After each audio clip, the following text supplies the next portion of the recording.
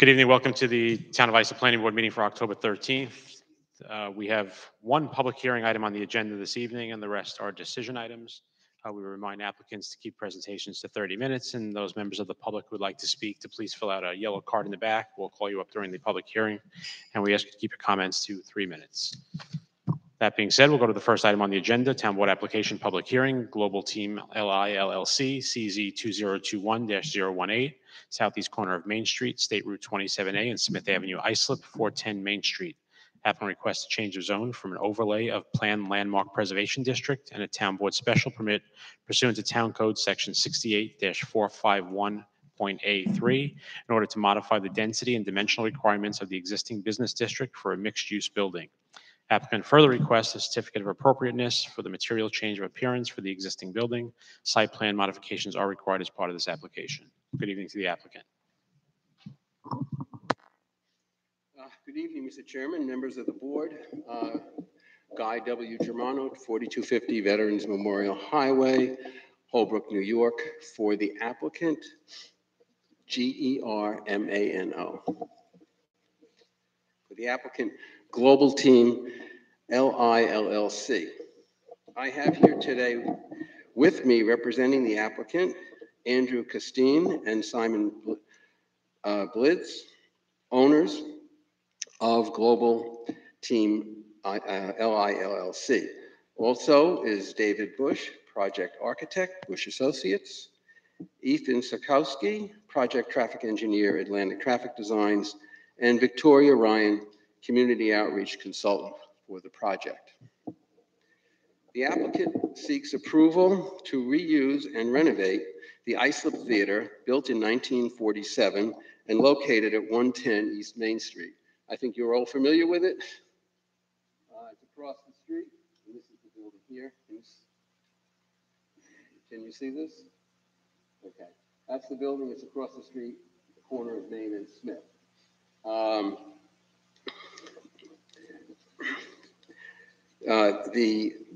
In order to provide for a 2,900 plus or minus square foot ground floor restaurant with an open garden entrance and 23 apartment units.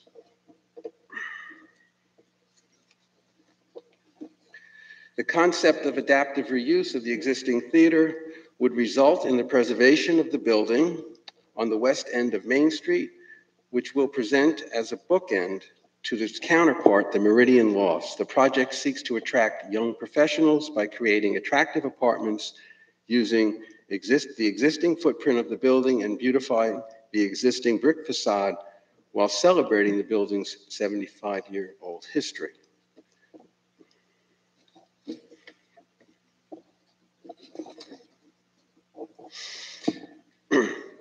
In 2003, the then theater owner obtained approval from the planning board of the town of Islip to expand the number of viewing screens to 5 with a seating capacity of up to 821 persons.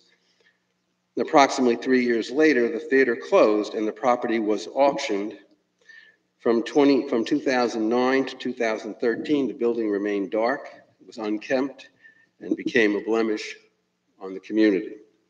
After a failed attempt by the owner to open a daycare center, the theater was renovated and reopened in 2013, before closing permanently in 2020 due to the impact of the COVID crisis. I think we all remember the theater in its final days, because I took my grandkids there. It was deteriorated, dilapidated. There was a mildew smell, the rugs and everything. It was really had deteriorated quite a bit.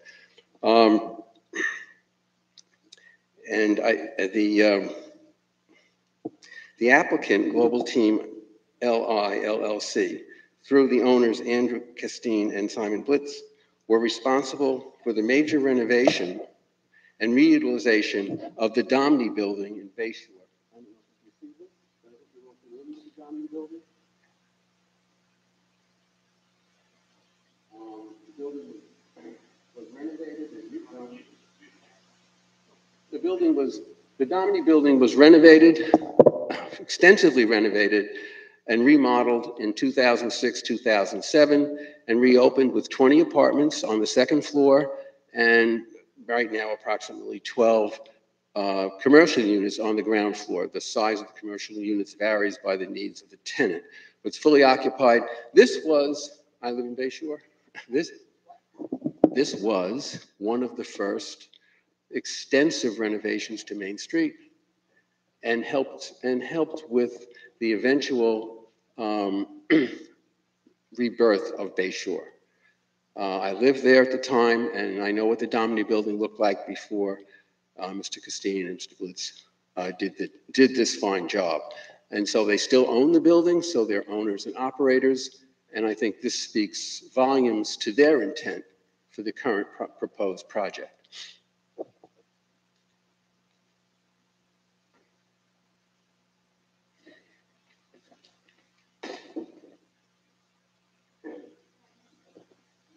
Oh, good. I just want to, at this point, just point out to the board, and I think you have, you've probably received a copy of this. This is a rendering of the completed building, which Mr. Bush will go through in great detail. But you can see the window treatments, extensive window treatments, and this is the entrance area, which is going to become an open garden entrance, and the roof is going to be removed. This is the current entrance. I think this will be a very attractive addition to Main Street in Islip. To facilitate the reuse of the empty theater, the applicant requests a change of zone to the PLP overlay district pursuant to section 68-447 of the Islip Code. Also a special permit pursuant to section 68-451A3 to modify the density and dimensional requirements of the existing business district in order to permit the reutilization of the theater as the applicant requests for his project. Specifically, an increase in the FAR from 1.0 to 2.1 is requested, an increase in the height for a small portion of the building from the existing 40 feet 6-inch parapet. That's the parapet there, and this is actually,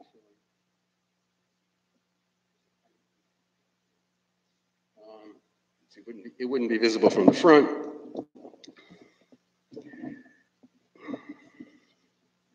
And also to permit the existing lot area, corner lot, second front yard, and rear setbacks to remain as they currently exist, as they've existed since 1947 when the theater was first constructed. We also request a certificate of appropriateness from the planning board for a change to the appearance of the existing building pursuant to section 68-452 of the code in order to permit the adaptive conversion of the theater to the restaurant and loft apartments. To a restaurant and loft apartments. You can slow me up anytime. With regard to parking, the existing site does not permit on-site parking. It never has. In 2003, the theater renovation approval approved a seating capacity of up to 821 seats, and that required approximately 216 parking spaces under the code. The conditions of approval provided for the applicant, conditions of that approval, provided for the applicant, among other things, to improve the parking lot on Smith Street pursuant to the requirements of the planning board. And that's that parking lot right here. The theater was approved with available public parking because none was provided on site. The proposed adaptive reuse requires 78 parking spaces pursuant to the current town code. This is a reduction from the prior approval for as a theater use of 138 spaces. This project will revitalize the worn and tired unused building as illustrated in the concept plan. With expansive windows, gardens, and terraces, the apartments will feature an industrial loft-like appeal, and the existing brick exterior will be retained. At this point, I'm going to ask project architect, Mr. David Bush, to explain the landmark significance of this project, of the Islip Theater, its place in the community pursuant to the terms of the PLP overlay district, and to walk the board through the architectural plans and revisions necessary to convert the theater into a mixed-use loft building.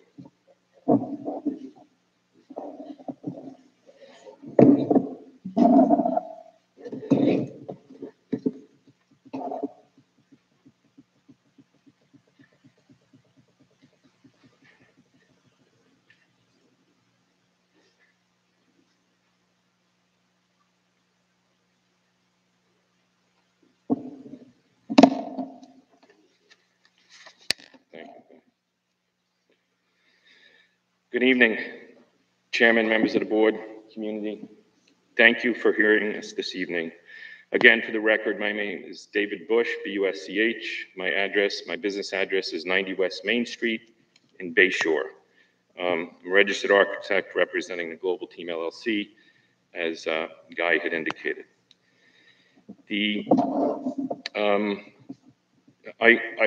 We just handed out some 11 by 17 drawing packages, which was submitted of record. So it's the same exact package that was submitted to the planning board with the application, right? But so everybody has something in front of them. As Guy introduced, the application before us is the change of zone for an overlay of planned landmark preservation district and a town board special permit for mixed-use building. A certificate of appropriateness is requested for the material change of appearance of the existing building. To state this simply, the applicant seeks approval for an adaptive reuse of the vacant Islip movie theater building. The existing property is currently zoned as Business District, BD. The change of zone is for an overlay of the PLP district to create the adaptive reuse. Within the Planned Landmark Preservation Overlay District, the legislative intent within section 68-447 clearly states, and to paraphrase some of it, the PLP is designed to provide regulations and special conditions to enhance, perpetuate and use places, buildings having a character of special historical or aesthetic interest and value.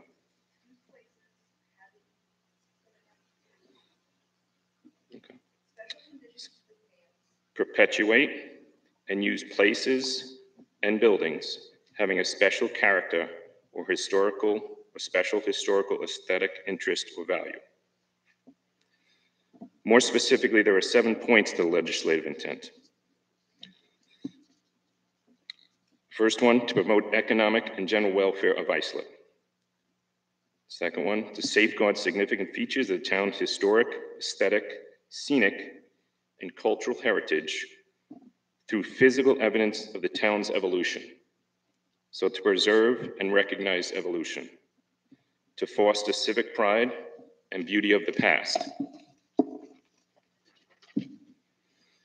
to encourage a more desirable use of land and site, design in the vicinity of such significant, historic, aesthetic, scenic, and cultural features through the applications of standard as will protect and upgrade their character and value. To recommend new uses of the land where there are unused and underused uses. To strengthen the economy of the town.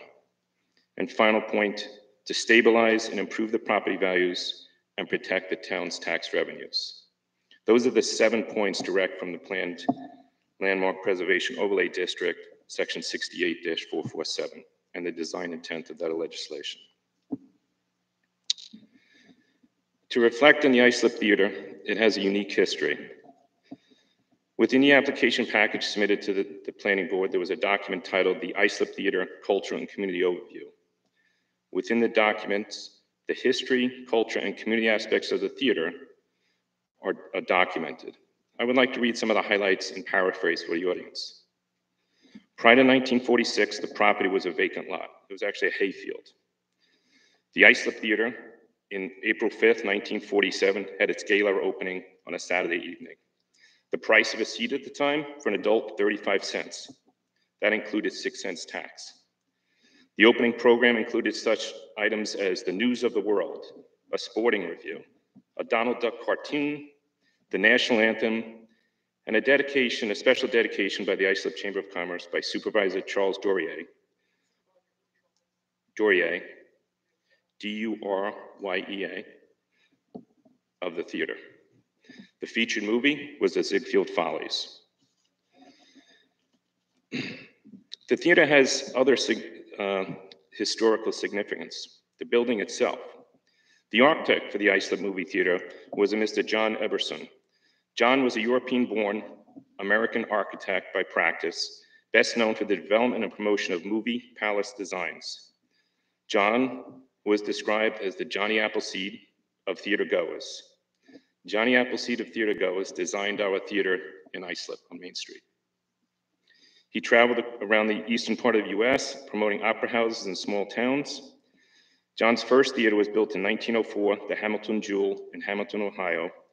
Interestingly, it was an existing building, a pre-Civil War building that was an adaptive reuse of an existing structure, similar to our proposal here this evening.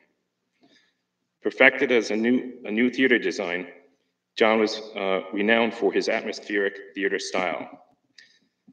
This movie palace theater was popular in the 1920s and designed to evoke a feeling of particular time, place for patrons, of architectural elements and ornamentation that evoked a sense of being outdoors. This was intended to make a patron more active and a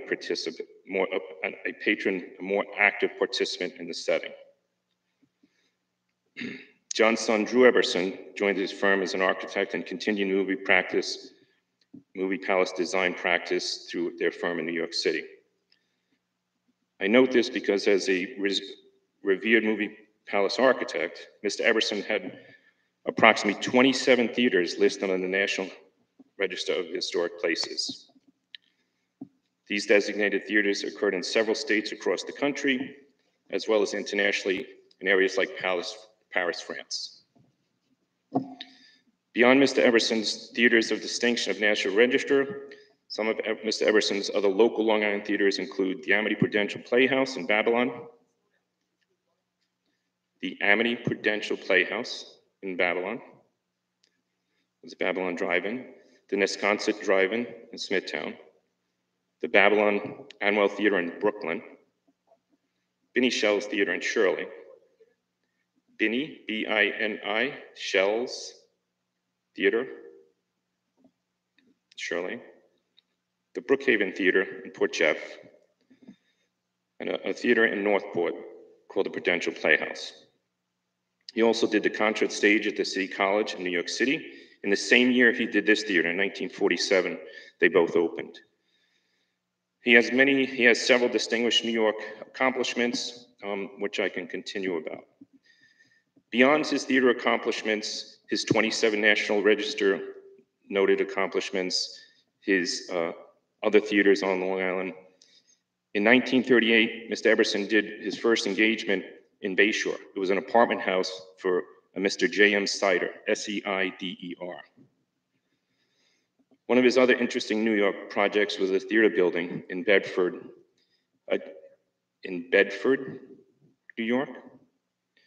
It was a project that was originally designed as an apartment and theater building. The building still stands. Presently, the building is a cafe and an apartment program. We refer to this project because it is noteworthy of reference as historically since 1946, the apartments have been the successful staple component, while the commercial program has adopted change, presently as a cafe. On positive notes, the gala opening in 1947 presented proceeds in the organ that were donated to the churches of Islip. Throughout its life, the theater was used as an educational support component for many children-based community events. There were events that included such activities as dunking for apples in large tubs of water, cracker eating contests in which children ate 3 crackers, and then the first one to whistle a tune won. The theater supported school events from within Islip schools and community programs, where an example, after reading a book and a movie came out, Polar Express as an example in 2004, Parental groups like Parents as Reading Partners, PARP, B-A-R-P, or other classroom events would schedule viewings of the movie at the theater and afterwards engage in academic dialogue with the children. The theater was a place of children.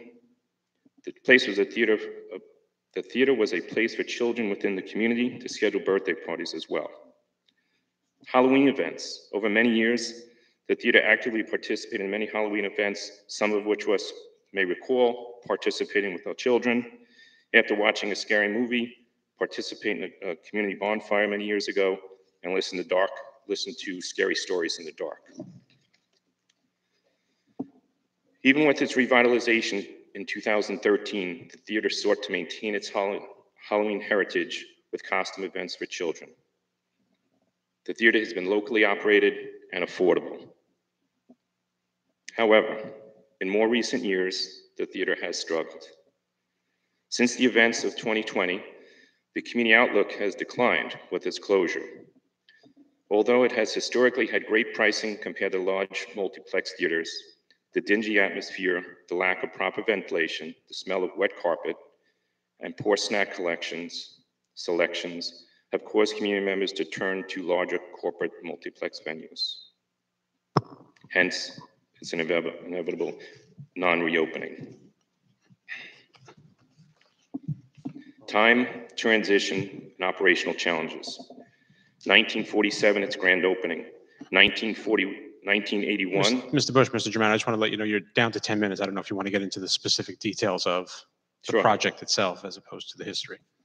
Okay, I apologize, didn't realize I had a time limit. I'll get to it, thank you. The theater was triplexed. In 2013, it had been referenced as a blemish to the community in news articles.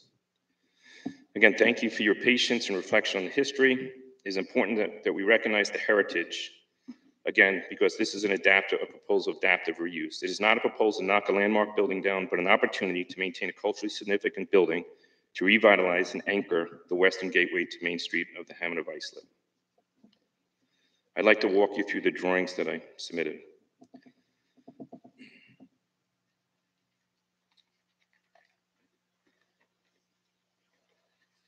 Sheet A1, A1.0 is a site. If I can just suggest that you turn that around so the members of the community who are here can see that we all have a copy up here.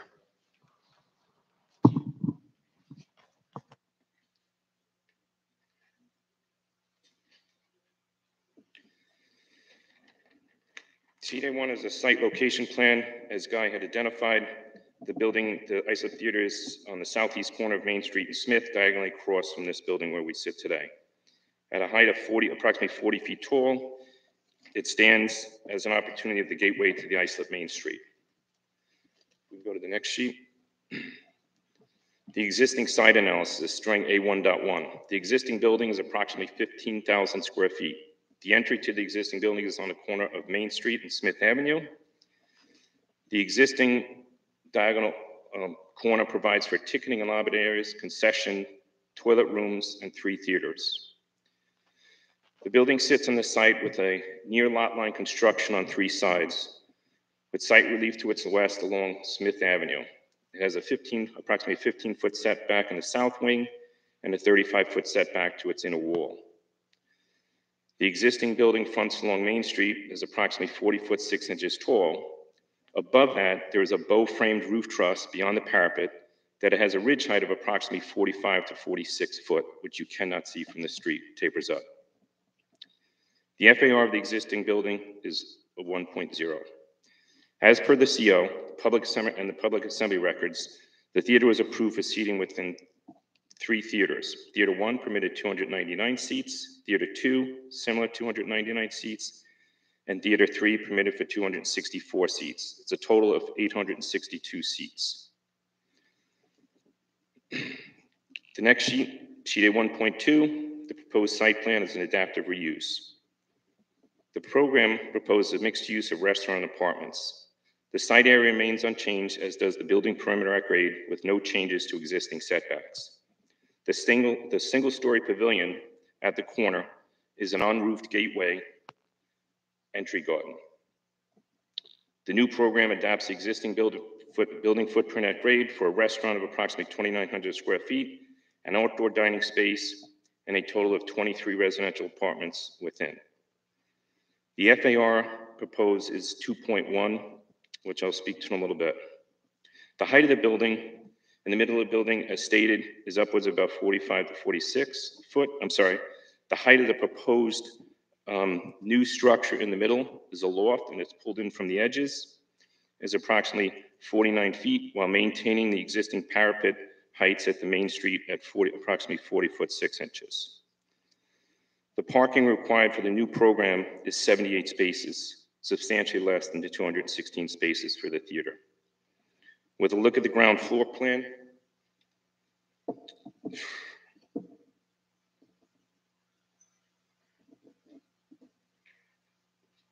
the restaurant fronts along Main Street with 4 studio apartments, a fitness space, and other building services to the south. At the corner of Main and Smith, the existing single-story pavilion is unroofed as an entry garden and becomes a place for patrons to gain access to interior and exterior dining. The residential apartments are provided with a separate tenant entrance featuring a tenant entrance.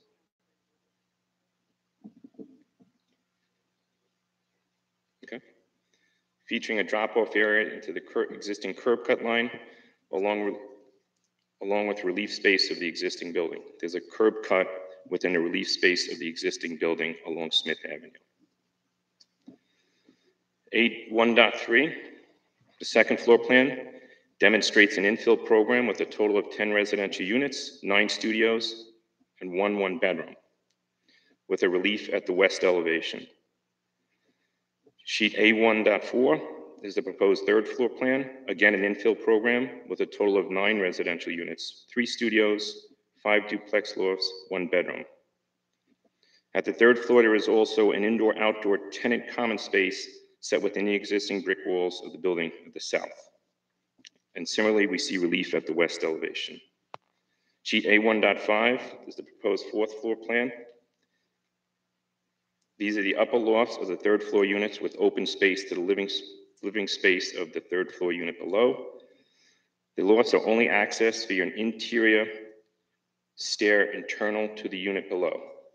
They are part of the third floor unit. Drawing A1.6, the proposed concept design, it's an exterior rendering, which is here. It demonstrates the adaptive reuse of the building, or from a new gateway to the west end of the Islip Main Street.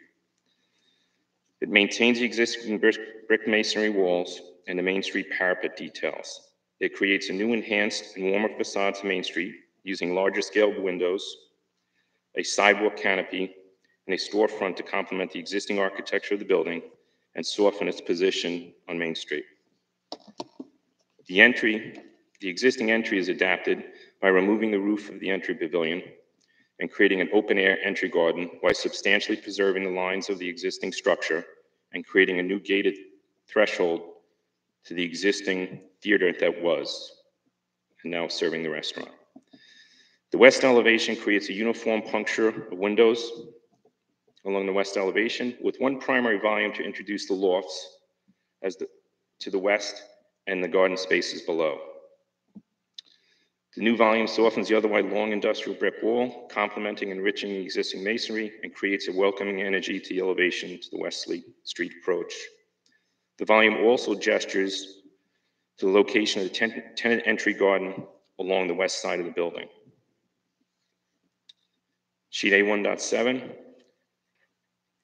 is the unroofed entry garden. These are concept images that speak to the maintenance, the idea of the entry garden, that we're going to maintain the exterior brick walls. We're going to punch some holes and make some gated thresholds, but it's an indoor-outdoor space. It's unroofed, and you have soft pedestrian arrival, again, to interior and exterior dining. This idea complements the original architecture of Mr. Everson and his goals in creating atmospheric theater-style entries. Sheet A1.8 is the apartment lofts. Again, image concepts, adapt the existing exterior brick wall into the interior space, bring in daylighting, wall punctures, and introduce lofts at 5 of the third floor units. Drawing A1.9 is an indoor-outdoor patio space. It occurs at the third floor, as noted. These are images of the concept, maintaining the exterior brick shell, the exterior brick masonry, and providing a wall so that the terrace space is internal of the building but open to the sky above. Sheet A1.10, existing and proposed. It's a simple side-by-side look of the current blighted building, the current blighted vacant building, and the proposal of an adaptive reuse to maintain the prominence of an iconic Islip Theater building while offering a revitalization of the new gateway to the west end of Main Street. This proposal provides for all of the legislative intent of the PLP district. It provides for preservation and perpetuation, preservation of a landmark and culturally significant structure at the west end of Main Street. That is significant in marking the western gateway of the Islip Hamlet, Main Street, and community fabric. It's a preservation of a piece of movie palace history by preserving the envelope of a theater building as designed by an internationally renowned architect, Mr. John Everson. Further, we preserve the action of the architect's history as an adaptive reuse of the theater's mirrors the first design of the architect to adaptively use a Civil War building in the creation and performance. In preserving the Main Street iconic mass, the exterior brick, we perpetuate the memories of the community as well. Programmatic enhancement, the adaptive reuse is the live performance that the theater brings to the Main Street community for its continued success. The mixed-use building with restaurant space at the ground floor apartments is a proven staple to the success of Main Street districts.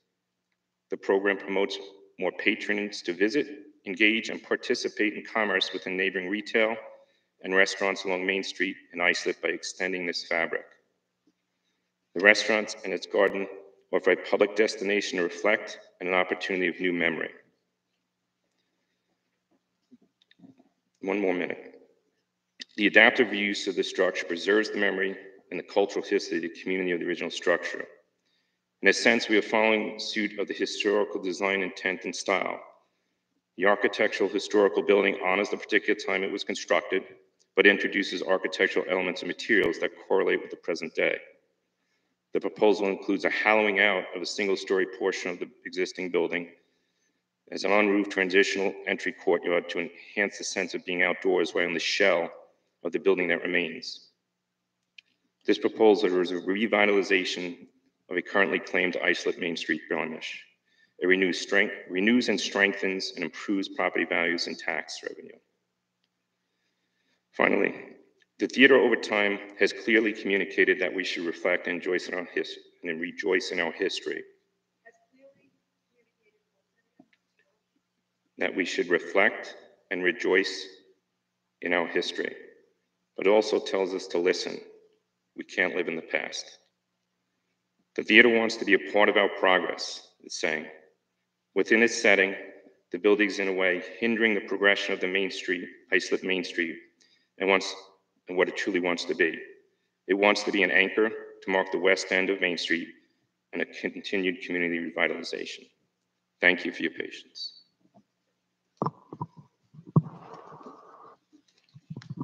Ethan? Mr. Germano, you're about at 35 minutes of your 30-minute presentation, just so you know. I'm sorry. I apologize. I'm now going to ask our project traffic engineer. I think you've all received a copy of the traffic report. It's part of the record.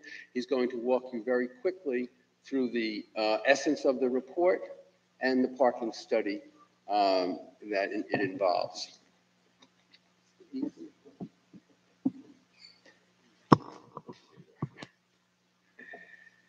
Thank you. I'll try to be brief while also speaking slowly. It's Ethan Chikoski. I'm a professional engineer with Atlantic Traffic and Design Engineering. We're located at 2929 Expressway Drive North, Hauppauge, New York. We prepared a traffic statement that was submitted under the record dated September 7th, 2021. I'll try not to rehash too much of the testimony that's already been given. As was already described, the town code requires 1 stall per 4 seats in the theater, requiring 216 off-street parking stalls, where none are provided today. The proposal would require 78 parking stalls. That's a 138 stall reduction from the current requirement, or 64%. In addition, the mix of uses and development location in downtown Islip would result in a shared parking opportunity where peak residential parking demand in the overnight period would complement the peak downtown retail and service-oriented demand during the day. We performed a parking study, conducted weekdays, Friday and Saturday, to determine sufficient parking would be available to accommodate the demand generated by the proposed reuse. We observed the municipal parking field 5, which is located on Smith Avenue down the road from our site right here, and then also parking field 1, which is located just east of the building we're in, and then the parking for the Islip Town Hall West, the building we're currently in, and the parking surrounding us here. We also looked at on-street parking on Main Street from Cedar Avenue to Grand Avenue. Based on the data we collected, municipal Lot 5 had an existing overnight occupancy of 4 vehicles with 49 available parking stalls. Based on Institute of Transportation Engineers parking projections, which is the industry standard for parking demand analysis, it indicates an average demand of 28 stalls for an overnight use for the 23 dwelling units. So municipal Lot 5 can more than accommodate that demand. We also looked at the weekday PM and Saturday midday hours when restaurant parking demand is high, and the commercial uses in the vicinity of the site are also generating parking demand. The proposed reuse is estimated to generate demand for approximately 49 parking stalls. Based on the observations conducted for the study, the lots on the west side of Main Street here are not as heavily utilized as the lots further east. There are between 207 and 213 parking spaces available within walking distance of the proposed reuse. Therefore, the parking supply is anticipated to be sufficient to meet parking demand during those peak demand hours. That basically summarizes our traffic analysis. We also looked at trip generation projections. Compared to the existing use, there would be a reduction of traffic to the site, assuming a reuse of the theater. There'd be a max increase of 24 new one-way trips to the site with a fully occupied restaurant and residential building. So I'm available for any additional questions. Thank you.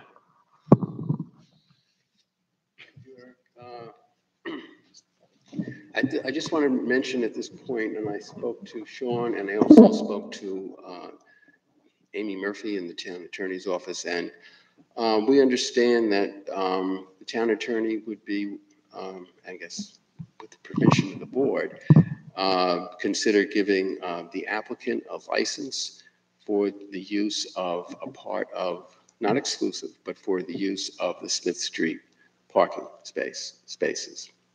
Now I'd like to ask Victoria Ryan to address the board, our community outreach consultant.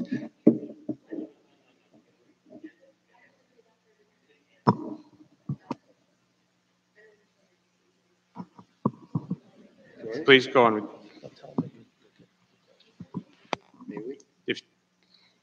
Go ahead. Okay, good evening, Mr. Chairman, members of the board. My name is Victoria Ryan. I'm the principal of VRPR, address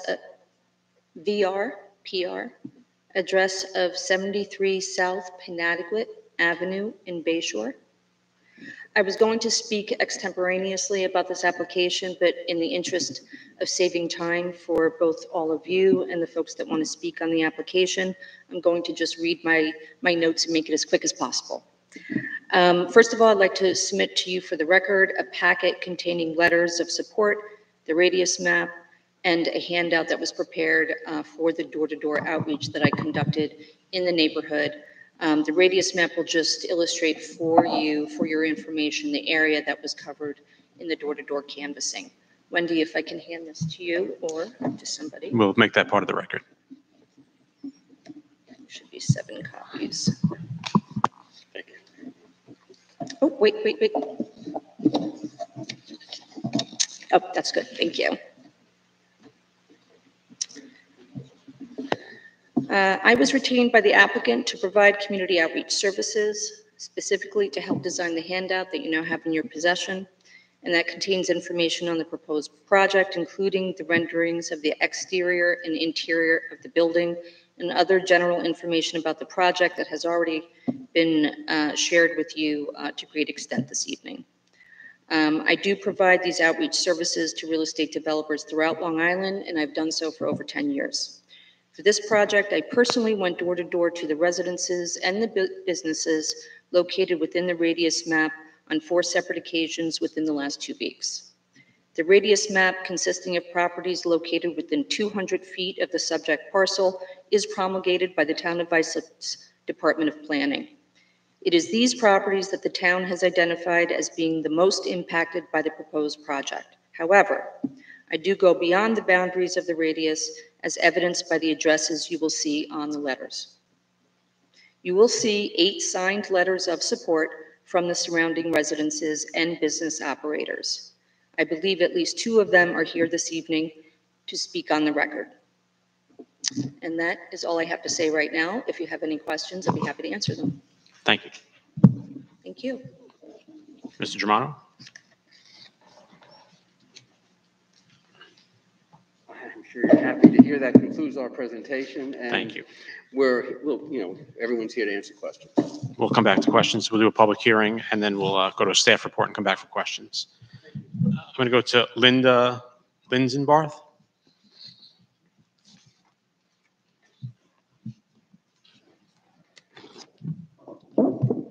I gather that's my timer, huh? Okay.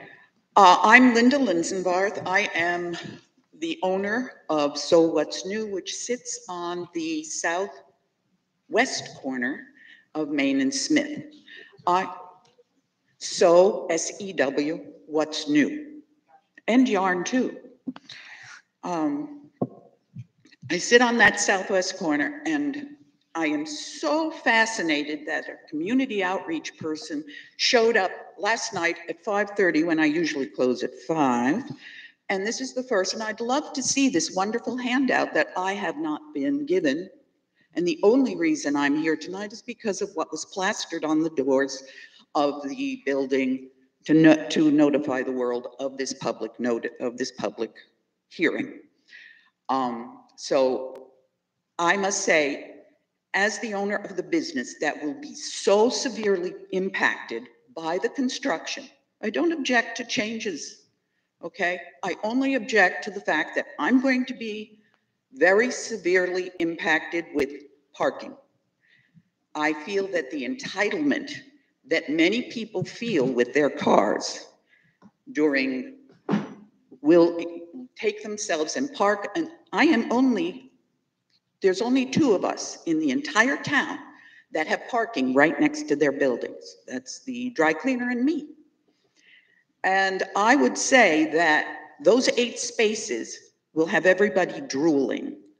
And I want to know that whoever is doing this, whatever construction company, whatever, makes some sort of effort to protect my building's parking. The average age of my customer is 52. That means, looking from all the gray hair, it's either your wives or sisters who are doing the quilting, the sewing, and the knitting, which is what my business caters to. When they come to my store for a class, they are carrying sewing machines that are 25 pounds minimum.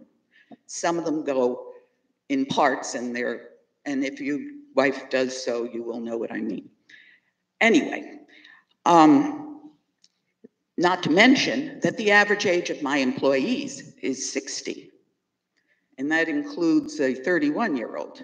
So you get the idea that we're dealing with old people who really need to be close to that building when they come to park. And oh boy, I only ask that some effort, some concession be made that my parking not be blocked during construction by these construction workers, that some effort be made to the residents of this new apartment complex that they will not use my parking lot, because the first thing I'm going to do is get a tow truck. Thank you.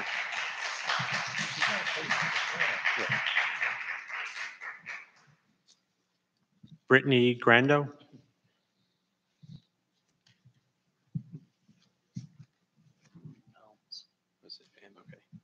Hello, my name is Brittany Grando. I'm a resident on Smith, a couple houses down from where this proposed project is. And while I agree with what you said, that we all are eager for change and sick of looking at a vacant building, the block just doesn't allow for it. And, you know, doing traffic studies during COVID when 80% of people are still working from home and children weren't in school and there weren't buses and weren't traffic and people aren't going out dining as much. Yes, maybe the lot has been a little bit more empty, but if you drove down Smith yesterday when the fire department was redoing their parking lot, buses couldn't get through, emergency vehicles couldn't get through. And that's with me and my neighbors being respectful of the fact that we know that it's already a narrow block and not parking our cars on the street where we're allowed to park. There are no sidewalks, there is no traffic light. 23 apartments allows for a minimum of 46 people. We were told that that allows for 1.74 cars per apartment. The last time I checked, you can either buy one car or two cars. We're gonna go with two. There's 56 spots in that lot. So that's, do the math, that's 10 spots. And there are a lot more. We all have pictures of the lot during the day and at night. And then you're not accounting for 20 employees in a restaurant and all of them. And in the past, I mean, historically in this town, the lot behind Starbucks never has parking. The lot here at 401 never has parking. Sorry, I made notes. The building that was Culture last year was proposed to put a restaurant there, and they have their own parking lot, and it was denied for lack of parking. And the 401 building parking is in walking distance to that. So how can you put a restaurant that can sit 76 people comfortably with 46 residences, but that now it's enough parking? It just doesn't make sense. And then its counterpart on the other side of town, the Meridian Lofts down by Tellers, had to purchase a house behind the building to knock it down to make their own parking lot. And they also had to grandfather in some spots in the building just to the east of it, which was purchased to meet the town's required parking. And there's a municipal lot on Okaney. So they had to have all of this parking that they owned and got grandfathered in by the town, and that is a fraction of the amount of apartments and tenants. And, you know, a lot of people use Smith as the gateway to Sherwood Elementary School. I happen to have young children. We don't have sidewalks. People are flying up and down the block all the time.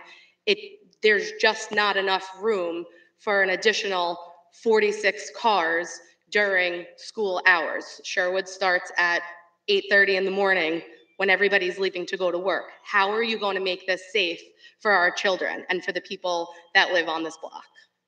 Thank you. Thank you. Paula Alms. Paula Almas.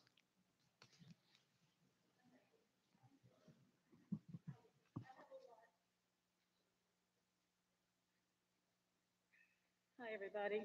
My name is Paula Almas. I live 63 Smith Avenue, so I'm just a few blocks south of Brittany.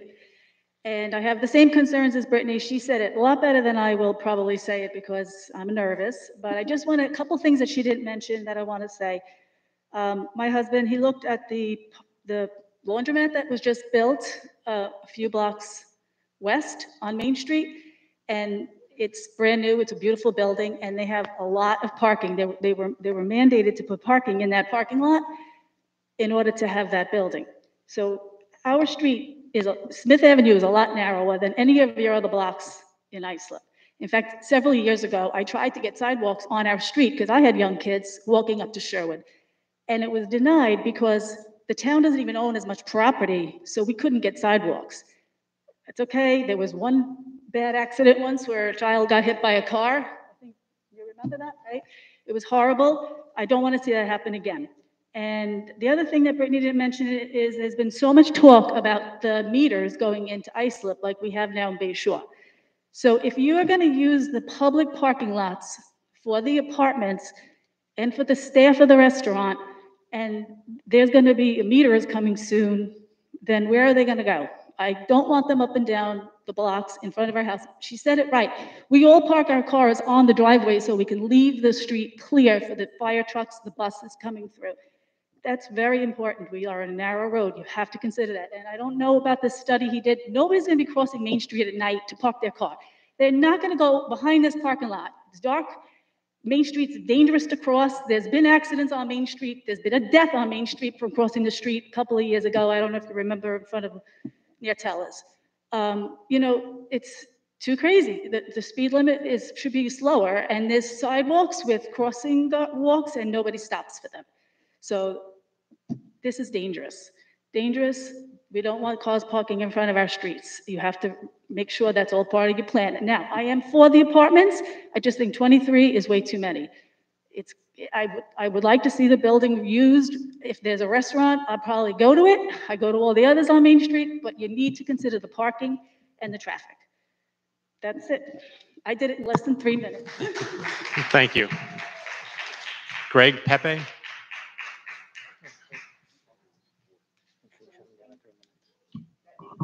Great.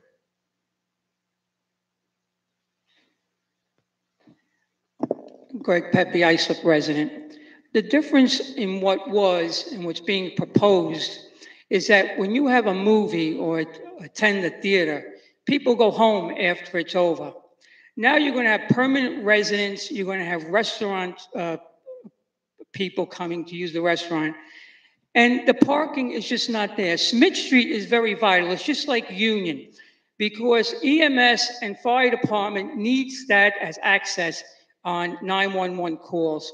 Now, if we look at his plan, he's showing where there's, on Smith Street, there's two cars parked in a entranceway, I believe he said, to go to the restaurant. Now, if they're using this as a valet system, these cars are going to back up on Smith Avenue. It's going to hinder any kind of ambulance or fire rescue to leave that firehouse coming Smith Street northbound. Secondly, I don't know if people are aware of this, the parking spacing on Main Street in Islip, which is a state road, does not meet state requirements. There's 17 feet, 0 inches, up to 17 feet, 6. If you ever park in those spots, you'll see that some vehicles don't fit in length, and that's the reason why. Minimum requirement by New York State law and code is a minimum of 22 feet, okay? So now you have a bus stop in front of there right now, which is used by Suffolk Transit. What are they going to do about that? You're losing spots right there. Secondly, they cannot accommodate this type of parking. It will not work, okay? So first of all, before we spend so much money to Fenceman Inc. to section these parking spaces, okay, because next is going to be, they're going to be numbered, and then we're going to be paid for parking, okay? They're illegal. They're illegal, and they should be done away with. And from what I'm concerned, is this is nothing more than an urbanization project. Loft apartments belong in New York City. You want a loft apartment and that type of lifestyle, go into New York. Go back to New York City and enjoy that type of lifestyle. We're urbanizing Islip. It's getting totally out of control. Thank you. Thank you. Those are all the cards I have. Is there anyone else who wishes to be heard that did not fill out a card? Come on up and just fill out a card afterwards.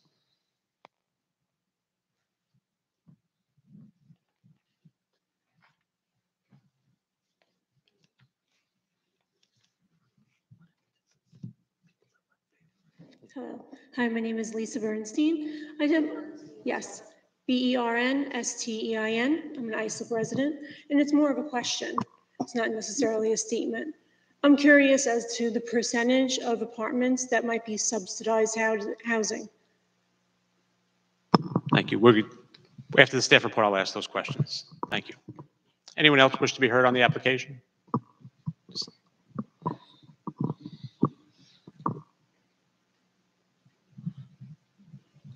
Hi, my name is Dennis Palizzato. Palizzato, P-O-L-L-I-Z-O-T-T-O. I live at 22 Smith Avenue. I live directly next to Parking Field 5. Been there since 2004.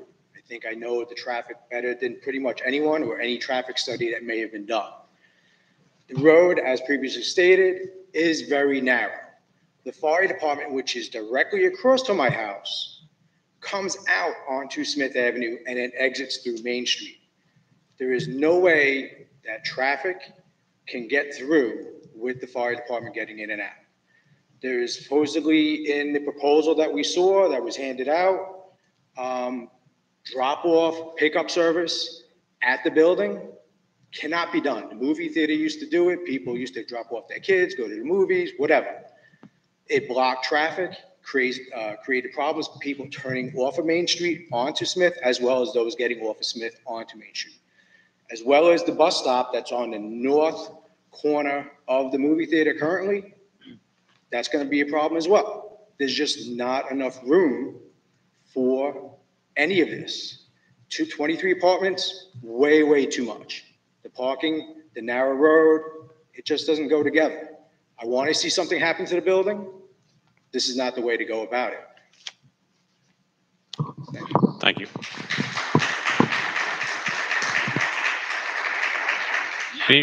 Anyone else wish to be heard? Not seeing anyone, I'm going to go to Mr. Colgan for a report.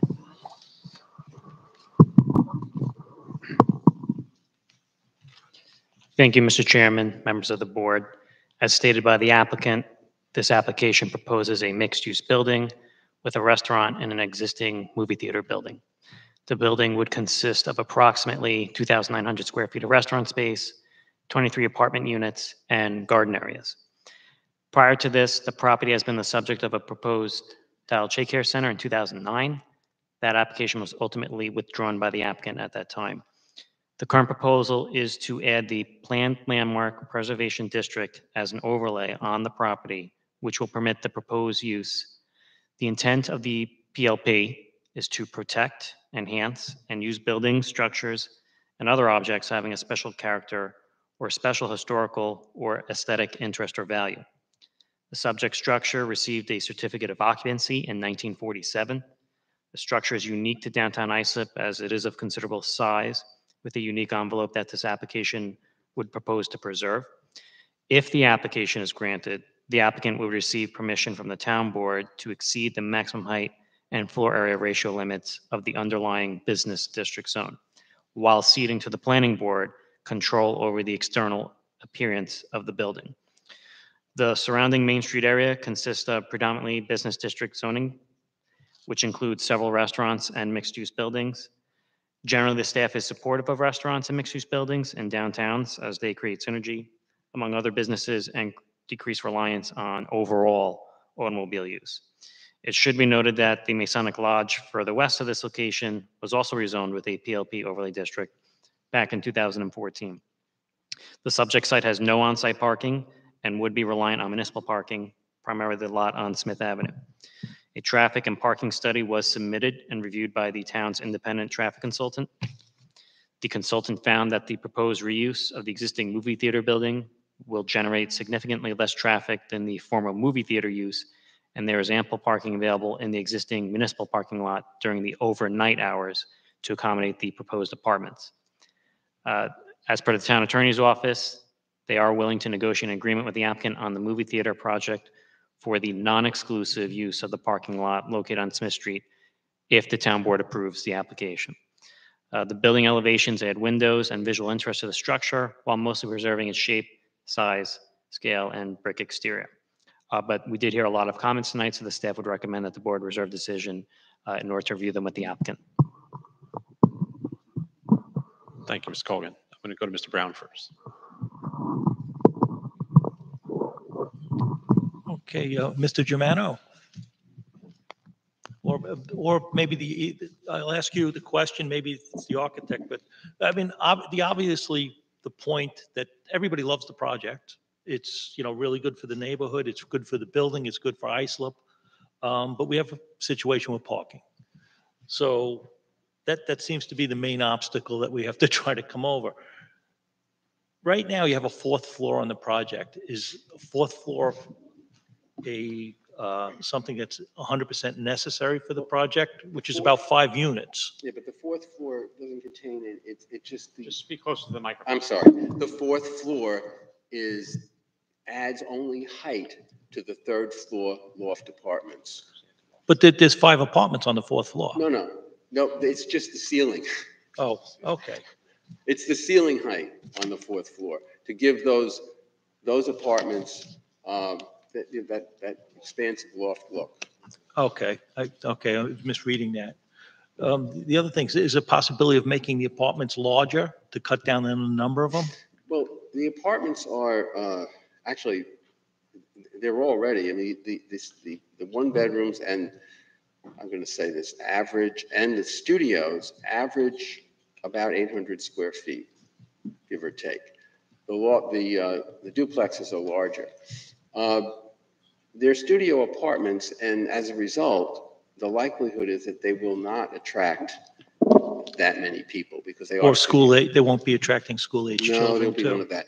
And if you look at the layout of the apartments, you'll see that you enter through a door. There's only one window or doorway in those studio apartments. Hence, there's no window available for the bedroom. Hence, it's a studio, and you can't put a door there, so there's an open area for the studio, but it's a separate sleeping area. Yeah, this is not going to attract school-age children. There's 16 of these loft studio apartments. Young people like them. Young people are looking for places to stay. We all know that. And the new apartments that have been built in Bayshore and Oakdale and Islip, they're essentially full because people are looking to live in these kinds of spaces. The other thing is by having the apartments in the downtown area, as Sean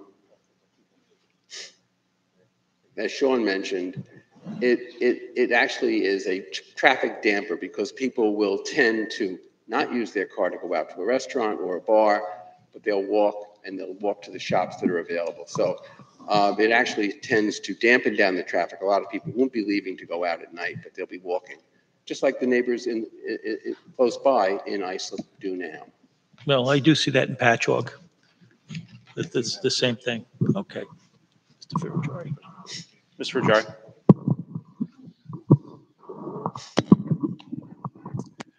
This is not a question. As Mr. Brown said, parking clearly seems to be the major concern with this application. And I just have a suggestion for you when everyone goes back to the drawing board to take a look at this. You have a very nice site plan here with a beautiful tenant garden space off onto the west side of the building.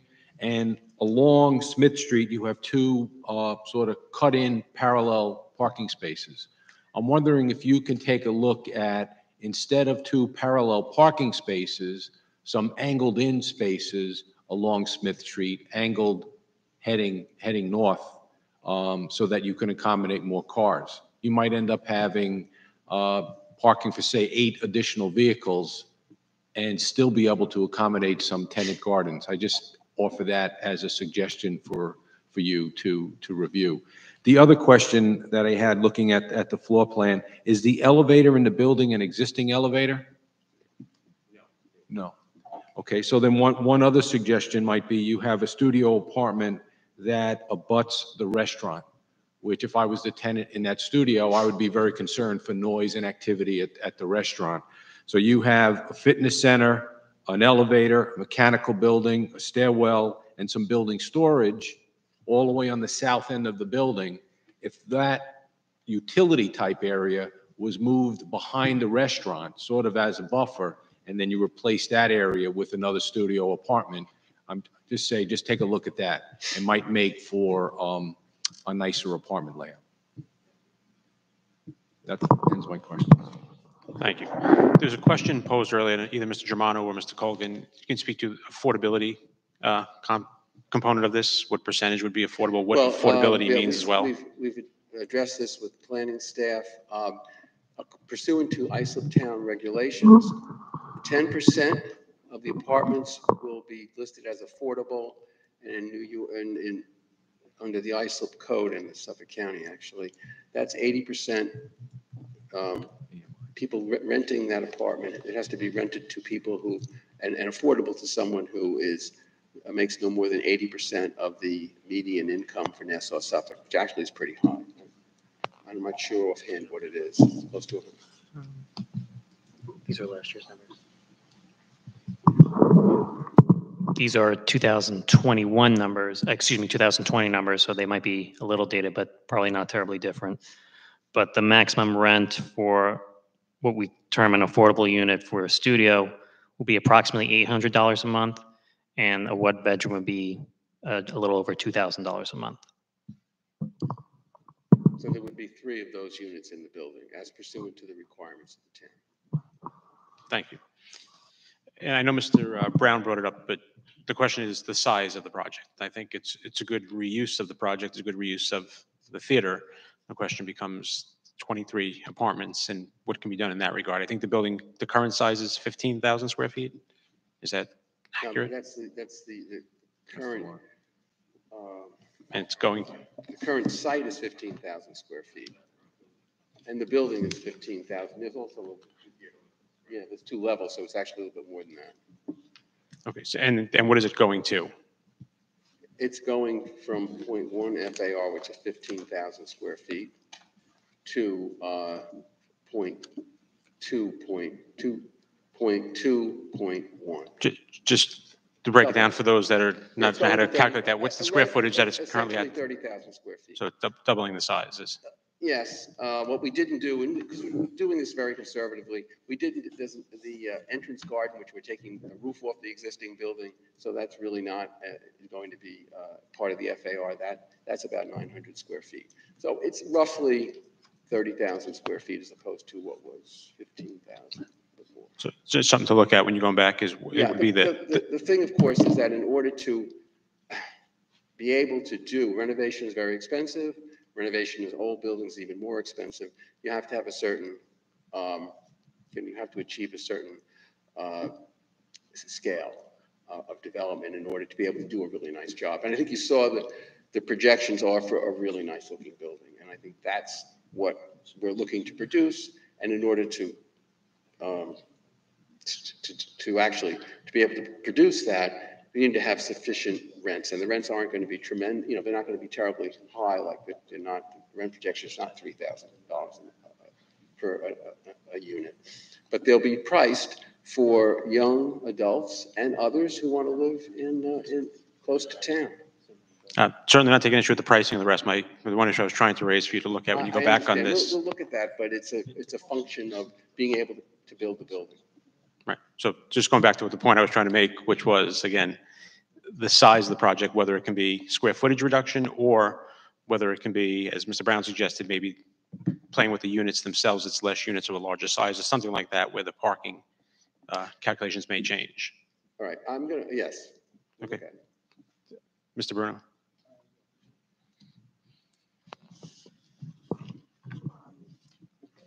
I really have kind of a comment on this, Mr. Germano. In our general approach, the board overall has been looking for parking, even downtown Bay Shore. We've gone kind of strict, and I have to admit, I'm kind of a bit picky on this. The part that bothers me, and I think the part about the movie theater, and somebody said, they're there a couple hours, then they leave, is a very valid one. The thing that I'm finding a little difficult is that your apartment dwellers, I don't know that we have other projects where apartment dwellers are parking on somebody else's property overnight.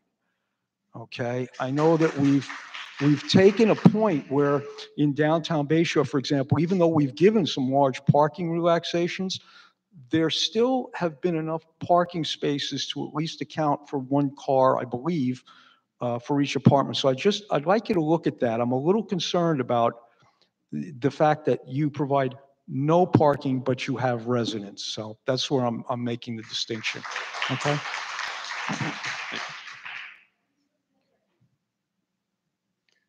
Mr. Jermon. There are, I mean, there's a multitude of different buildings in Bay Shore. Some have parking and some don't. My son lived in one off of Maple, I think, and they actually parked in the town lot behind it. So that was probably an exception to what you're talking about. And that's where, you know, when he graduated from law school, that's where he first lived. And he actually loved it. But this building has never had parking. It was built without parking. It was improved and the board granted without parking, which, and for use it required much more parking. The fact is, and I'm going to ask Ethan to come up and address the board with regard to the actual utilization of Smith Street and the parking and how that's going to work. Because I think the actual amount of traffic produced by the residents is in peak hours, which is the important time, should be noted by the board. That's okay. I'll ask Mr. to come up and just address that to the board. I think it needs to.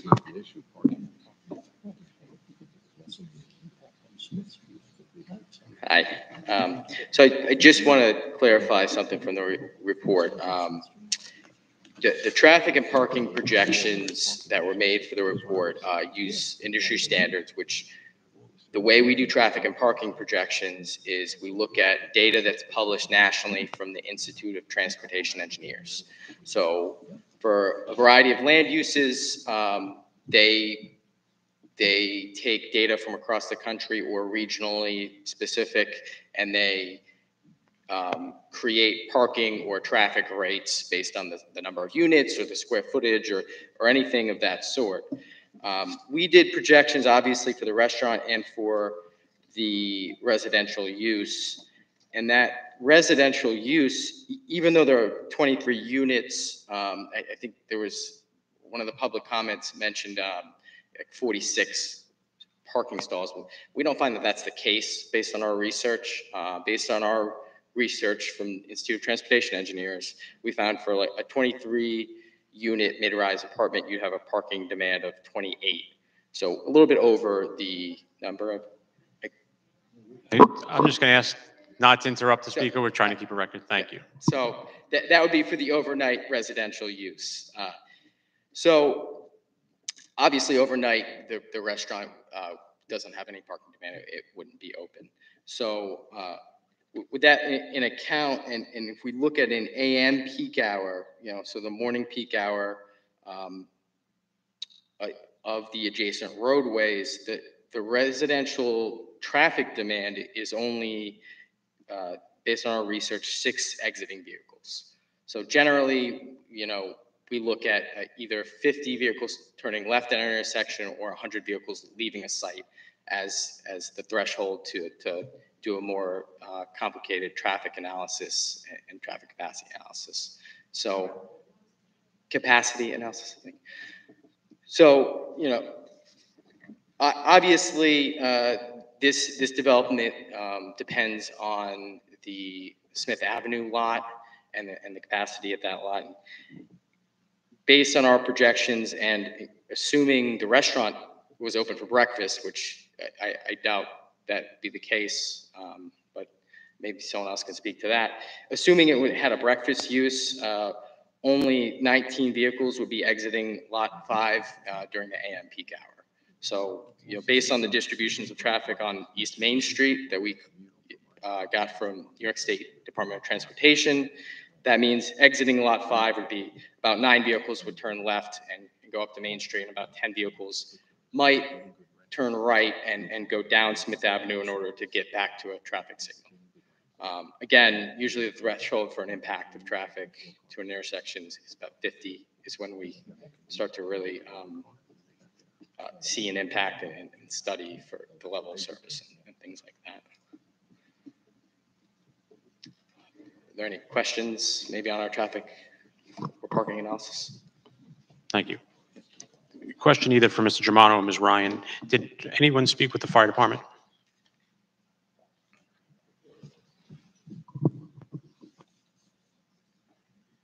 Yes, Mr. Chairman. I met with the ISA Fire Department and with the commissioners, and we showed them the site plan. And they gave us some feedback in terms of the maneuverability of the fire apparatus. We conveyed that back to the site design professionals and said that we would certainly make accommodations to make sure that there were no obstructions, and they seemed to be satisfied with that.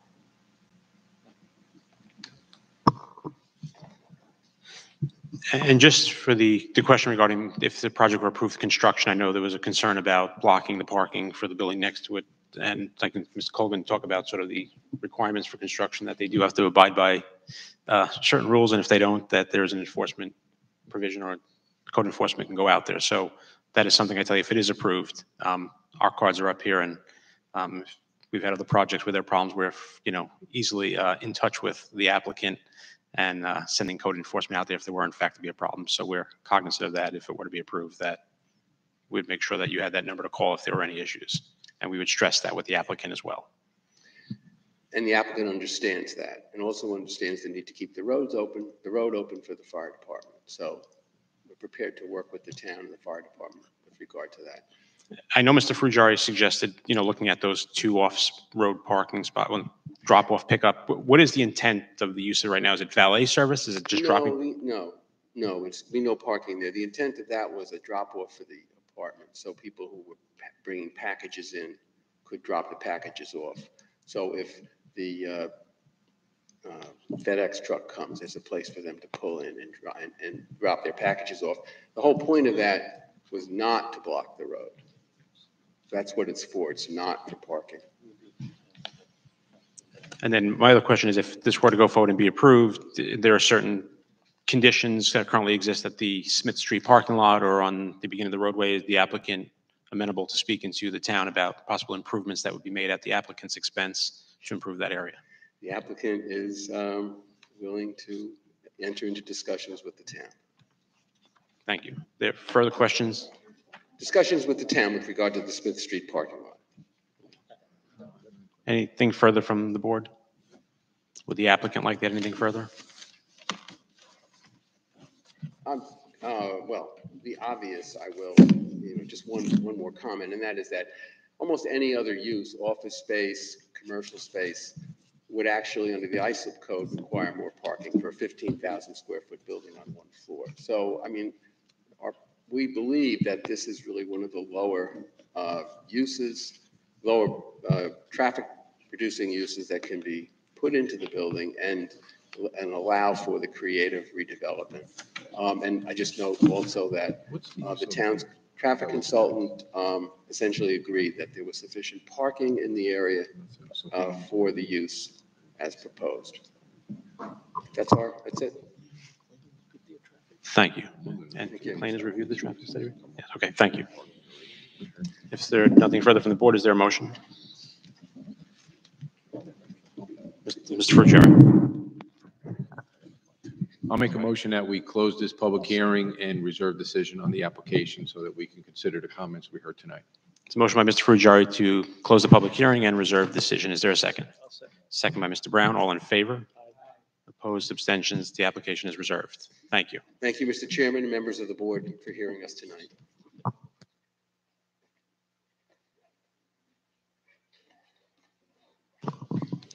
Just going to give it 2 minutes for everyone to clear out, then we can go to the decision items. Obviously, anybody who wants to stay for those, please feel free to stay. But Rose, Rack, if you're here, please come on up and prepare.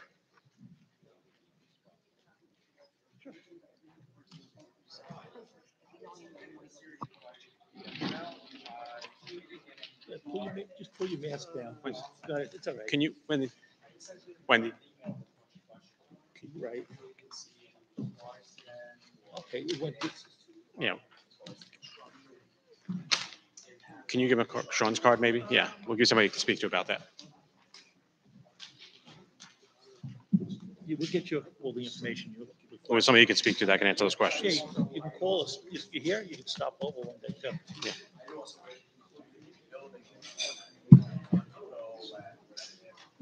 Right.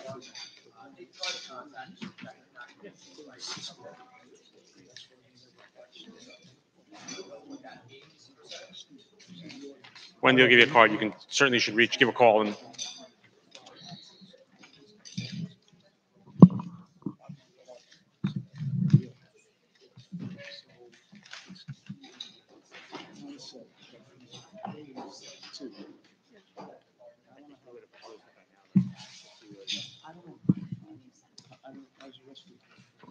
who's that?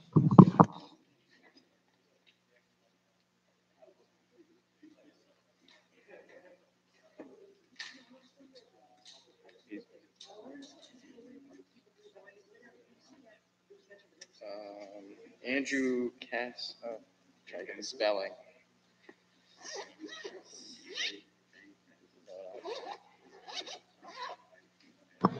Thank you for Thank your you. comments. Thanks. Oh, no, I don't, there's nobody here. No. Yeah, there's nobody here that disagrees with that. I'm gonna.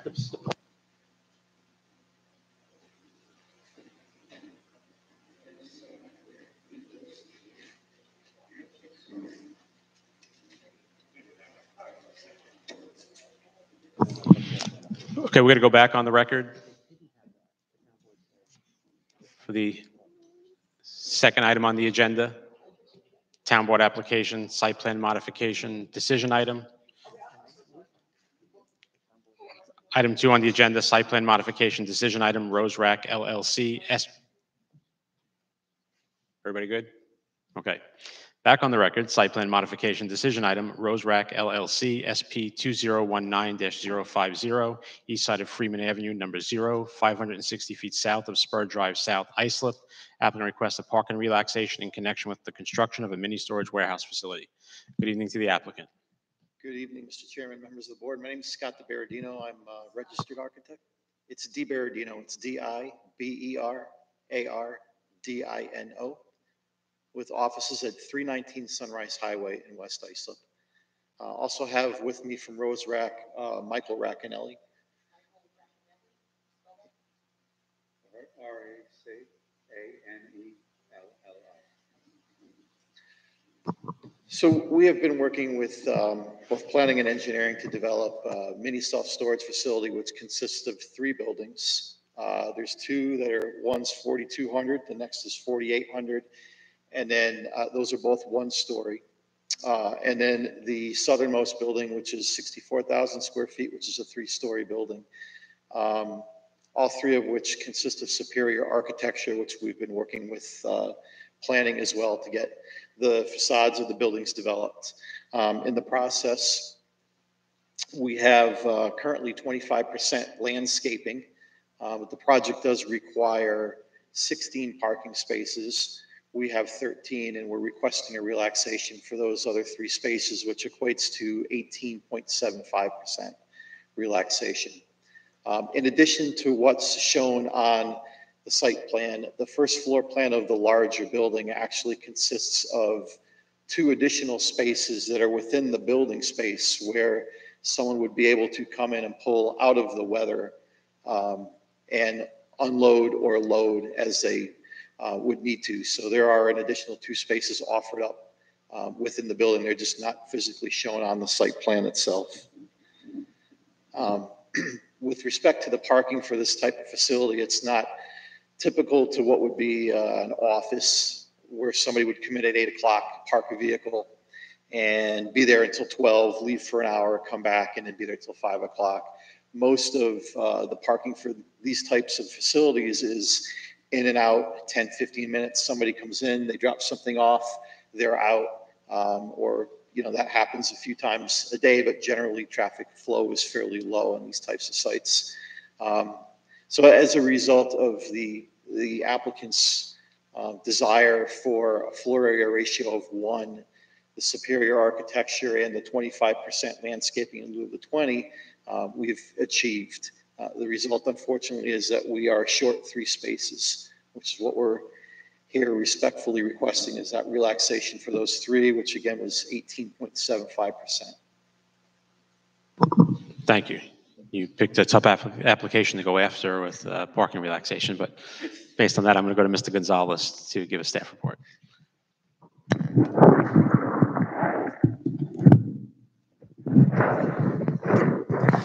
Thank you, Mr. Chairman. This industrially one zoned, almost 2-acre site is currently vacant. It was subdivided off from the soon-to-be 8-acre Gracewood Estates apartments that were part of application CZ 2016-005. Before you tonight is the site plan for that remaining 1.7 acres for a new mini storage facility. It will comprise of 3 separate buildings with the main site access off Freeman Avenue. A separate connection to the east adjacent to Gracewood will be for emergency fire access only. That'll be closed with a gate and not usable under normal circumstances. The applicant must go to the ZBA for an FAR of 0.99. However, tonight the only request is a 3-stall parking relaxation, 16 required, 13 provided. As the applicant mentioned, these types of uses are very low traffic generators. The need for parking is quite minimal. The applicant did retain Island Structures Engineering PC to provide a short traffic and parking analysis. Based on that data, the minimal need for parking on site is valid. In addition to the 13 stalls on site, as spoken by the applicant, 2 spaces are available for interior to the larger building in a loading area.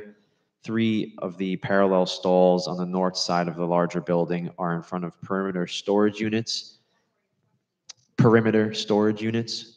The applicant states the typical visit is around 20 minutes, and in this case should not pose a real issue. Staff had previously discussed with the applicant that if feasible, those 2 interior parking stalls would help alleviate any potential issues as well. Based on the above, if the board finds no issue with the parking, staff has prepared the attached site mod conditions for approval. Thank you, Mr. Gonzalez. Any questions from the board? Anything further from the applicant? Good answer. Is there a motion? Mr. Moriarty.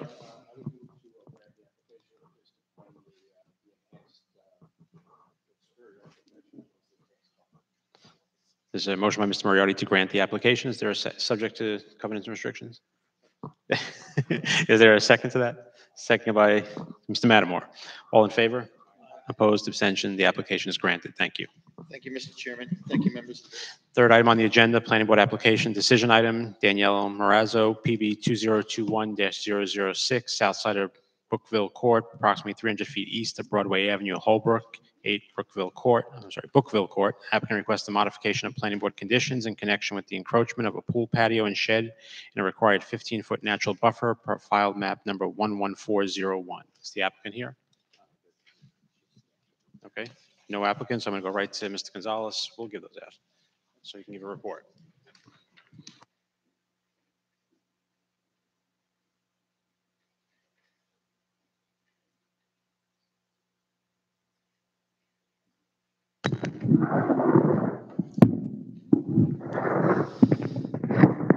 Thank you, Mr. Chairman. This application had a public hearing on March 24th of this year. Decision was reserved in order for staff to gather more information about the building permit that was filed for, the property deed, and additional survey information. The property deed was obtained and did not mention a natural buffer. However, the final survey on record from when the home was CO'd in 2007 did show the natural buffer. The plan on file at the building department for the proposed pool showed the natural buffer, and per the building permit record, the zoning division notified the applicant/owner about the buffer before the permit was issued. There was questions at the hearing whether the shed could actually be moved in regards to existing mature trees in the area. An engineering inspector went to the site on September 28th, and based on site photos that were taken, there is sufficient room to relocate the shed and the items behind it out of that natural buffer. Based on that, staff is recommending the shed and other outdoor furniture behind it be relocated out of the buffer, evergreen trees be planted in its place, and the pool patio encroachment be granted to remain. All of these recommendations are in the attached planning board conditions, which have been signed by the applicant. Yes. Thank you. Based on that, any questions for Mr. Gonzalez? Not seeing any. Is there a motion? Mr. Chairman? Mr. Brown? I'd like to make a motion based on the CNRs being executed to grant the application.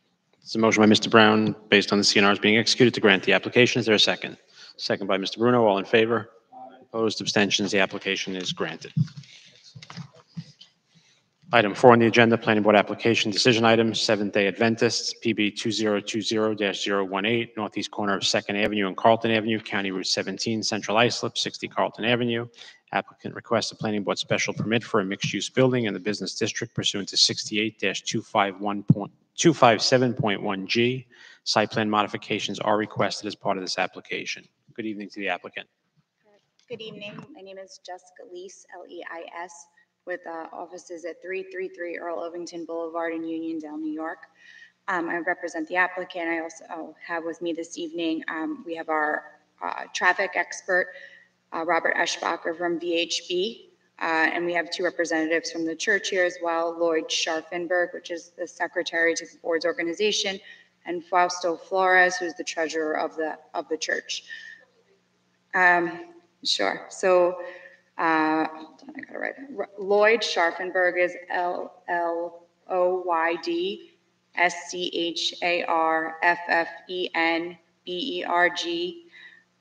Fausto Flores, I believe, is Fausto. And then Flores, Florez or S. Okay. TD Robert. Okay, thank you. So we did appear before this board last year. We're requesting the special permit to have the mixed use and relaxation of the code for parking. Since that time, we had retained Robert Eschbacher, and he prepared a report, 2 reports actually, during one in January of 2021, and then since that was during COVID, some COVID restrictions still in place, he prepared an additional report this past September, September 27th of 2021, and that was to address some concerns with the on-site, the insufficiency and the request for the waiver for the full required on-site parking. Based upon the report, I would offer, if anyone has any questions for Mr. Eschbacher, he is there this evening. But we have received and reviewed the conditions, the proposed planning board special permit conditions, as well as the site plan conditions. We are in agreement with them. The only one condition that my client did request is number 2 on the planning board special permit conditions. They did indicate that they would desire to occasionally have prayer service early in the morning prior to 8 a.m. and it's a small group of people. That was the only thing that they wanted me to bring to the board's attention. It does put 8 a.m. as the restriction for the time in the morning. But otherwise, as far as the parking, if you have any questions, I do have Robert Eschbacher here. Thank you. I'm going to go to Ms. Wozniak for a report, and then we'll come back for questions. Can you give her the microphone, Gary, or Mike?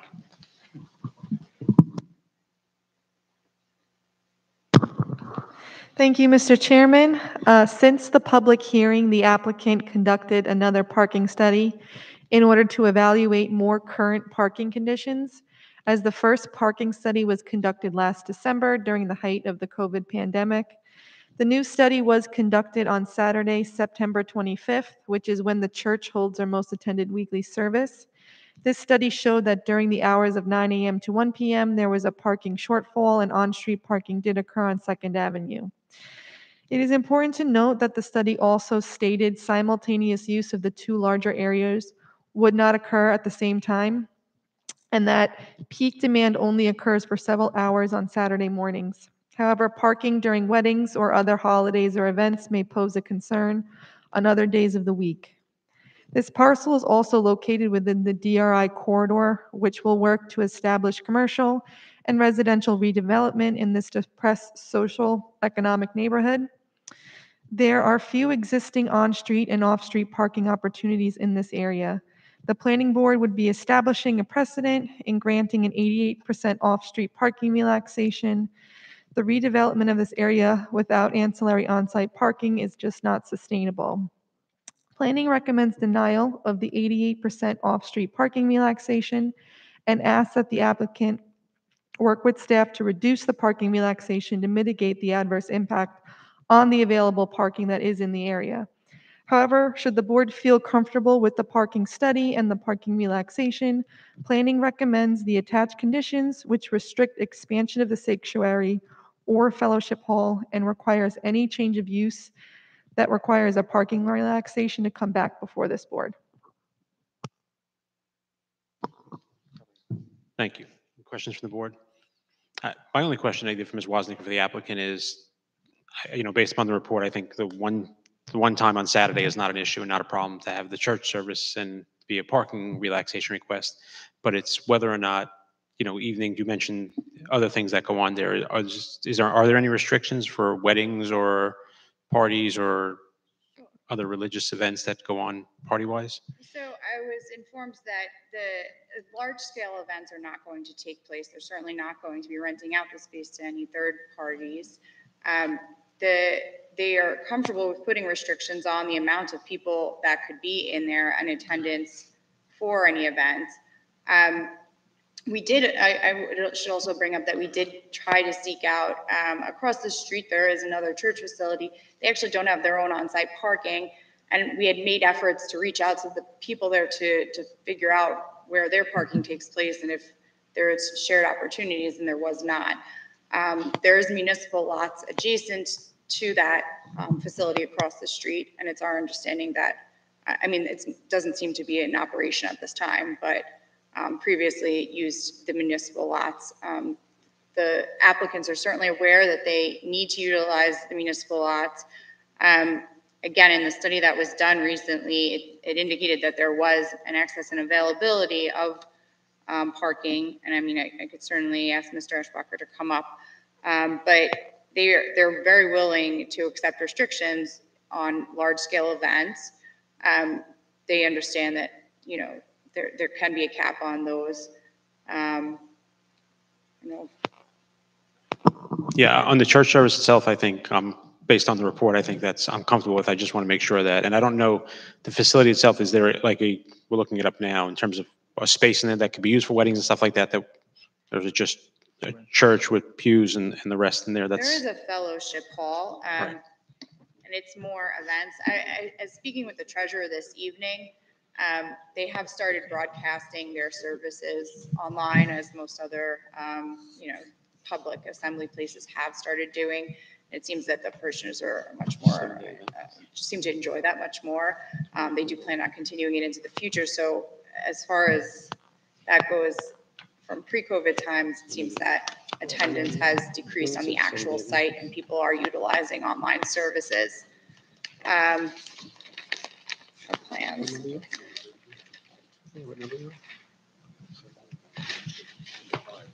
Oh, there's two of them.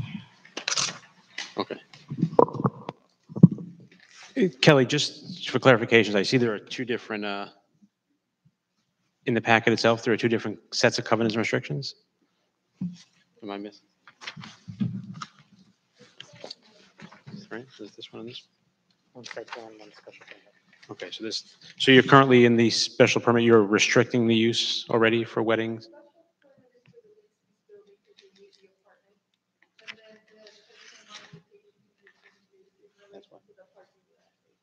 Okay, so it does currently restrict the use, or?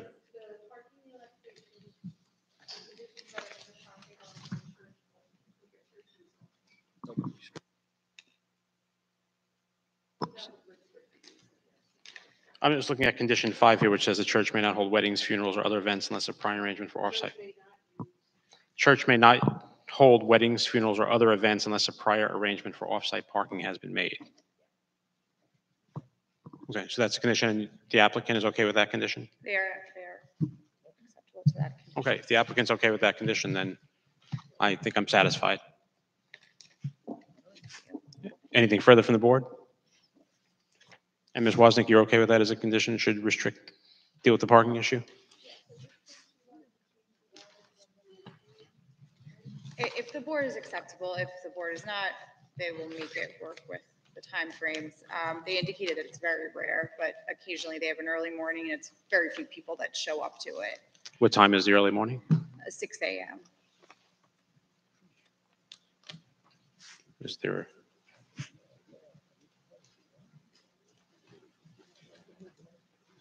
Is there an opinion from the board on that? Anyone have questions on that? So it's condition number 2 on the first set. Not hearing any concerns with that? I'm guessing that, Ms. Wozniak, any concerns on your end? Okay, I think that the answer is we're amenable to that. Thank you. So just to say, that's condition number 2 in the, which, the first one is which document? Okay, so planning board special permit conditions, item number 2 is going to change from 8 a.m. to 6 a.m. And is that Sunday through Thursday as well as Friday and Saturday, or just certain, just 6 a.m.? Saturday. So it's the 6 a.m. Friday and Saturday, then that's would change to 6 a.m. Okay. Anything further from the applicant? That's it. Thank you. Anything further from the board? Is there a motion? Mr. Brown.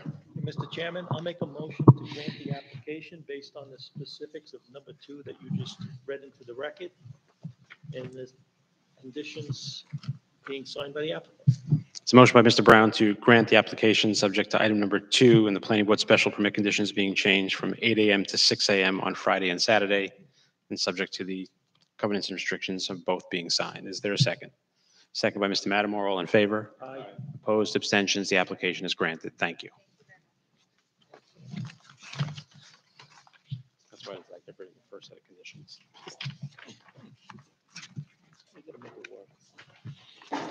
Okay, planning board application decision item, Robert Mazzoli, PB 2021-017, west side of Acorn Avenue, 100 feet north of Brightside Avenue, Central Islip, 264 Acorn Avenue.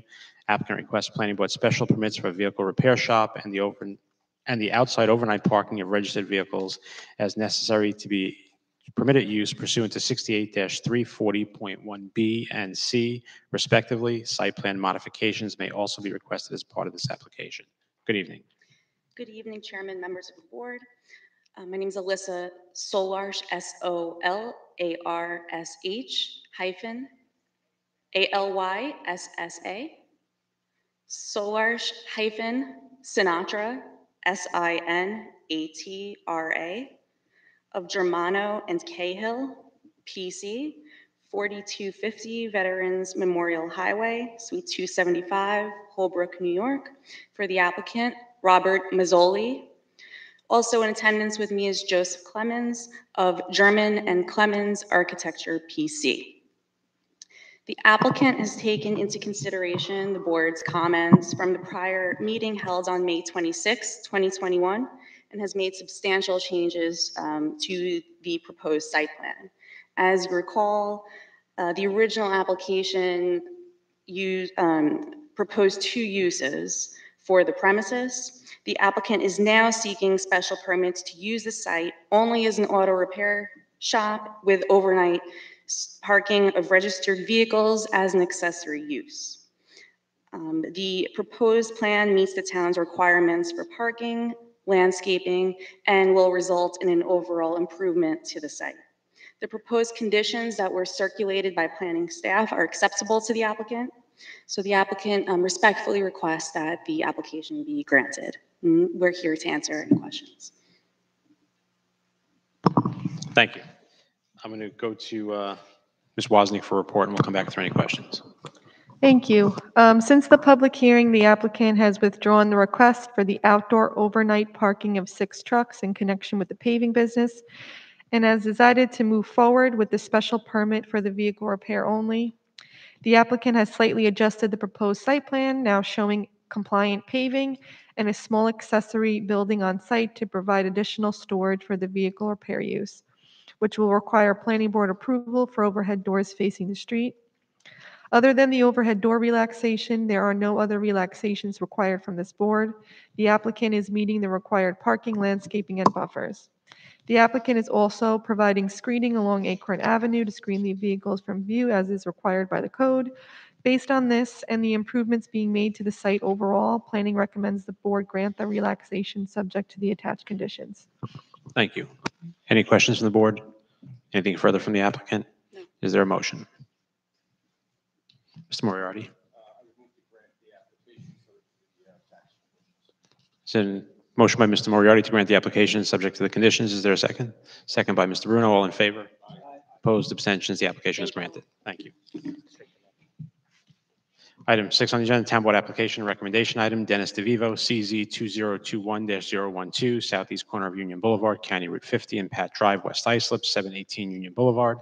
Applicant requests a modification of covenants and restrictions associated with TC 3910 in order to expand the mixed-use building. Site plan modifications are required as part of this application. Mr. Colgan. Thank you, Mr. Chairman. This application was previously heard on May 26th of this year. Primary issue raised at that time was parking and finding optimal locations for additional parking should the demand increase over the status quo. The applicant has removed the proposed land bank stall and instead showed them behind the existing driveway and along the walkway in the front yard. This will minimize the disruption to the residential appearance that the General Service T district is designed to achieve. The plan also shows a single row of evergreens to be planted in the rear yard as a buffer. Lastly, the applicant has requested a waiver of site plan review. The planning board is authorized to do so with the finding that the waiver will not adversely affect existing drainage, topography, traffic circulation, intensity of land use, landscaping, buffers, lighting, and other considerations of site plan approval, and that existing conditions do not require additional or improved site improvements. The finding must also include a discussion of the current use of the site, the proposed use, and its negligible impact. The only proposed changes to the site currently is the building expansion. It's possible that drainage issues from the expansion could be addressed via the building plans examiner's review. As there is no current approved site plan, the town has not determined if there are any other underlying engineering issues that might need to be addressed, as it has never been looked at. If the board is satisfied that no engineering complaints have been received to date, then the board can opt to waive the review and approve the site plan shown before you tonight. The staff would suggest at a minimum that if there are other improvements required by other municipal agencies, such as Suffolk County Department of Public Works, that the board reserve to the planning commissioner the final decision on site plan review if there are substantial changes to the proposed site plan that may significantly alter the mechanics of the site. Aside from that, the staff has no objection to the application as proposed and recommends the board grant the application subject to the attached covenants and restrictions, and for the applicant to obtain all necessary variances from the Zoning Board of Appeals. Thank you. Questions for Mr. Colgan? Mr. Brown? Yep. Yeah, Sean, this, I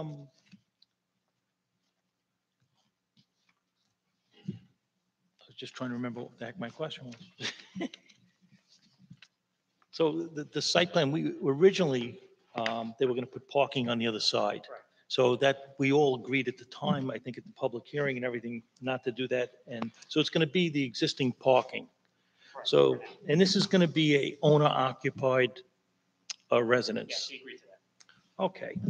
So with that being said, I have no issues with it. Do you want to make the findings that are required that Sean said so that we can? Yes. Based on Sean's report with the findings and reserving the right to the commissioner, I would make a motion to grant the application. This is a motion by Mr. Brown. First, a statement by Mr. Brown that based upon Mr. Colgan's report that we're satisfied that the findings have been met to waive site plan review. Am I saying that right? And that we reserve the right for the planning commissioner if in fact there are any issues that arise from Suffolk County or any other entity making, I don't know what I'm saying, making improvements or requiring improvements. Well, your head. Yeah, I'll stop there. Is there a second to that motion? Second by Mr. Frugieri. Subject, second by Ms. Frugieri. That's my motion, or Kevin's motion, subject to the covenants and restrictions being executed. All in favor? Aye. Opposed, abstentions, application is granted. Tim, I know you had a motion. What was it, number 7? Oh, number 7 has been adjourned. Oh, okay.